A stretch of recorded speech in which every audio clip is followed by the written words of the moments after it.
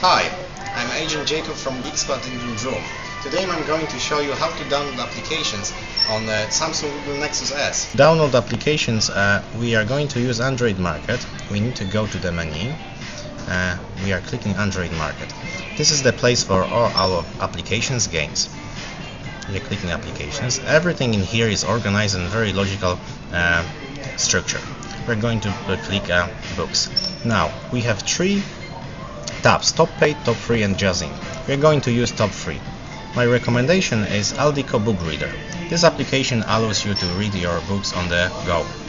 We are getting a quick description of the application, rating, and then a picture of how application look like. On the top right corner we are clicking free install. We need to accept permissions, and then our download starts immediately. We can drag the top bar and we can see how our applications will be downloaded. And after a couple of seconds everything is done. And that's how you are downloading applications on your Samsung Google Nexus S.